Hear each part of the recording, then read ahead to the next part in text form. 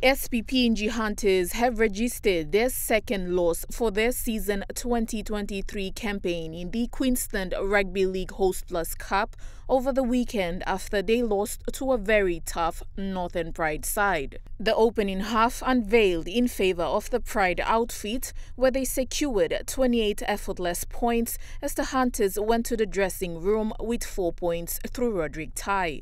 The Pride outfit continued to enjoy back-to-back attacking sets courtesy of some Hunters' ill discipline in the second half, but that did not mean the Hunters backed down on their defences as they maintained it like a brick wall.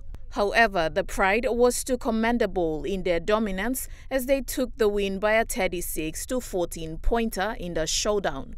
Lisa Punichukai Sports.